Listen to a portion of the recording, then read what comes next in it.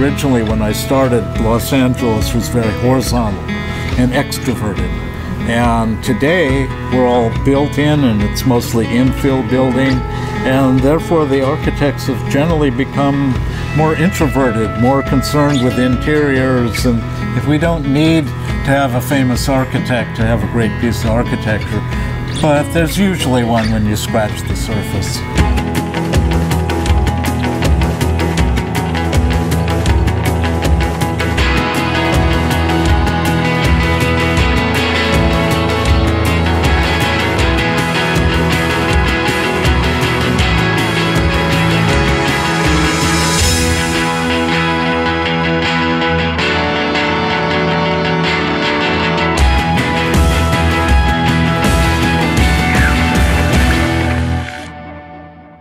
In this special episode of DIGStv, we look at the state of fine architecture today from three very different perspectives: architects, homeowners, and agents.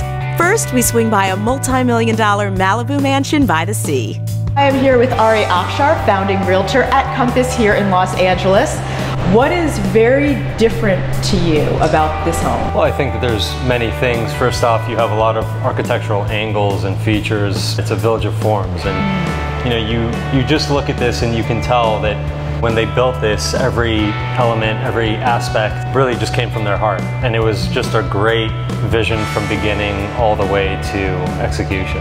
What are the features that you would tout or that you think are particularly exemplary even in this category of home? You've got the fact that you're sitting right on the ocean as your backyard. You've got a home that's made of steel and concrete, fireproof, earthquake-proof, all of the angles, the soaring ceilings. You've got all the acoustical features. When you think about being able to go to and come to a home like this, which can be used as a sanctuary, and go to each and every single room of the home, it almost has its own character. This project was completed in 2010. I know there was about 6-year build out. Now that it's in your rearview mirror, what do you personally just love about it? What just makes you smile? Well, what makes me smile is the fact that the clients enjoy it, because primarily I had a client that didn't want to live in the past. He wanted to investigate where he thought he was going. I told them I'm Chinese. I was born in Taiwan. I want to follow the feng shui. He says, what do you mean feng shui? Well, it's a Chinese superstition, or you can say tradition. And Chinese tradition, we emphasize on 2 words called feng shui. Feng means wind, shui means water. So in Western interpretation, I personally interpret it as feng means ventilation. Shui means floor. But there's something intimate and warm about this house, which one wouldn't immediately say thinking of steel and glass. Warmth is obviously a very difficult word to identify in terms of 3-dimensional form. But the colors are cool because there is so much color coming from the ocean and from paintings, drawings, art, that I don't want the structure of the color to compete with that. Next, we move to the Caverhill residence, a modernist architectural gem designed by famed LA architect Zoltan Pali. So how is it that you came about living here?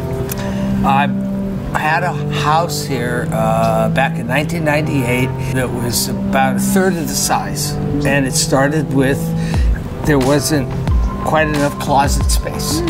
No kidding. A time-worn tale for a man. Exactly. And I would ask people to come out and look, and they would say, you don't qualify. Nobody wanted to take on the assignment of just a paltry closet, right? So one day, Architectural Digest, I saw Zoltan Pali, the architect's home on Stone Canyon Road. He came out, and we started talking. I didn't know what to expect. I know that Zoltan has a good body of work. I wasn't prepared for the resolution of the house, where every side of the house was completely resolved as sculpture. Inside and outside, they make a statement that's quite unique, and the way it relates to the outdoors, I think, expresses the perfect California lifestyle. Fenestration is the way the glass is organized with the house. And when we look at the fenestration of the house, we see a rhythm and a balance to the whole statement. When we're looking out here, why it feels so natural, even though this house is more of the Greek type of temple on top of a hill rather than the Zen bungalow within nature, it still relates to nature, and that's the key. What is the most inspiring thing about living here? The view. When you walk in, the house disappears and you float. It's really where the light works at that time of day. In the morning, there's one spot. In the middle of the day, another. At the end of the day, yet another. I just sort of circulate around where the light is really neat. Zoltan Pali is so well known in Los Angeles. He's done the Getty Villa and he's done the Wallace Annenberg Center for the Arts. Right. And did you ever think that you would own a piece of art? Gosh, no. Never. Okay. It didn't happen in that way when, you know, I sort of stood there and he handed me the Mona Lisa. So he didn't want to show me, but he had this little 3 by 5 inch piece of paper that you write like notes on, and he had drawn an outline for the shape of the house. And he kind of kicked it like this out from under his papers. When I saw it, I saw just the shape of it, and I knew he nailed it. Now we head to Silver Lake for a fireside chat with architect Dion Neutra. You have very generously let us into your home, and of course, your last name is Neutra, so this is just not an ordinary home. It is the Neutra Reunion Home. Yes, this house was designed in 1950 by the office for a young man who came from Chicago and claimed to have consulted with Frank Lloyd Wright. He wanted to be a builder of a modernist building. Mr. Wright told him, it's in the winter time here, we don't build in the winter. Why don't you go to Southern California and check out with Richard Neutra? Maybe he could design a house, you could build that, and then come back in the summer and we'll talk again. We found this lot, and so we decided this is a good spot to build. It's not a few blocks away from our office. So we decided to program what could be the user of this project. We can't design in the abstract. So we decided it would be a retired couple. It would have minimum landscaping, very easy to take care of. And it might be designed in such a way that the older couple could be at one end of the house. At the other end of the house, we have a couple of spaces that their kids could come to visit, and we'll call it the Reunion House. How would you sum up the Neutra building philosophy, starting with your father? We've always come from the premise that man should be in relationship to nature. Why? Because that's where we came from. We grew up in nature. For the first million years, that's where we were. We didn't even have a roof over our head for a long time. In fact, if you talk to people who work in windowless environments, they are very uncomfortable. They don't understand why, but it turns out we need the movement of the sun through the heavens, changes in the clouds, and all those kind of dynamic things happening. Otherwise, we feel estranged.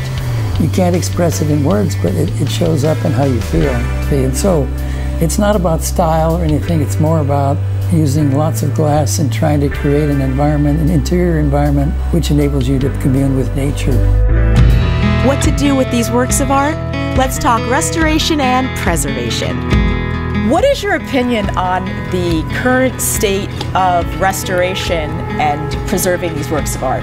Well, I think over the last 40 years that the idea of preservation has grown with the concept that these properties are works of art. They have their own value as art value rather than just a real estate value per square foot. More and more of the properties are preserved. Still, we lose from year to year important historic monuments. Well, you know, it's like you're having your own babies being attacked. I mean, every one of these projects has a personal connection. We work really hard on them. To see them either torn down, despoiled, or abandoned, or whatever, hurts. So I've come up, for example, with a system that we put on title for the Neutra office building, which is where our plans were drawn, which would protect that building and prevent it from being changed without consultation. The main thing is, if you want to make a change, you have to consult. And the people you consult are concerned with the preservation of the building. and they are not going to permit anything unless it's in concert and in harmony with the original design. And that's the culture of our country in the United States. I buy the building, I get to do whatever I want to, and I'm a free world. That is not the case in most other parts of the world, but it is true here, and therefore, since most of our work is here, I'm watching one after the other of these buildings being despoiled while I'm alive. While my father was alive, he only saw that happen twice in his whole career. With me, it's nothing. Every week, it's another one I hear about. So that's the difference between our careers. I was just at a house that I did 22 years ago. It was the happiest thing in the world to go up there and see that they've kept the place up, that it's a beautiful thing. It's like owning an old Porsche, and you see it 25 years later and it's still been kept up and it's still beautiful. There is a recurrence that an architect has as a gift.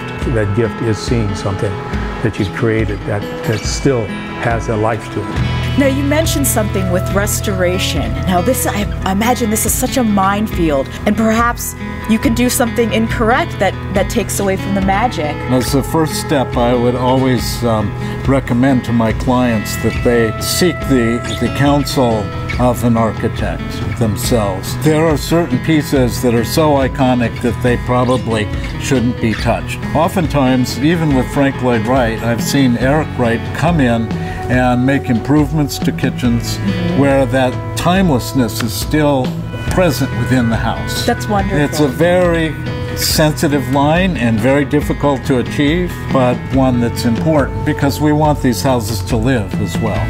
Next, how to ensure these pieces of art live on for generations to come. How do you cast the net? How do you connect a piece of art like this with the perfect buyer? You know, when you are looking at a home of the size of this magnitude that is created in the way in which it was, you have to find a buyer that understands the process as well and can appreciate it. It's usually a matter of patience. Each property is totally unique. It was commissioned for an individual who had their own specific needs. It wasn't part of a cookie cutter mold. A buyer for this is going to view this as a true piece of art, like one that you would go and find at an auction house. And there's no one winning solution for that. You've got to come up with multiple solutions. And I think that the best way to do that is to align yourself with the best of all worlds. One of the best architects out there, the best company in Compass, and a great agent. So the discoverability, being able to show the home in the light, being able to add the element of doing editorial photo shoots, giving the extra thought process to it, are some of the ways in which the right buyer will be more attracted to this home and come to find it a lot easier. That's the theory. They have to be properly marketed and the people have to be understanding, and all too often they're not. They're worried about what the real estate person says and who wants to get a quick sale. They don't want to waste time, so they'll take anybody who comes and they don't put too many limitations on the people. I would prefer to wait a little bit and find the right buyer, and I maintain that that buyer would pay a premium, maybe even more than the asking price. The house to me is more than a home. The house to me is a piece of art that you live within.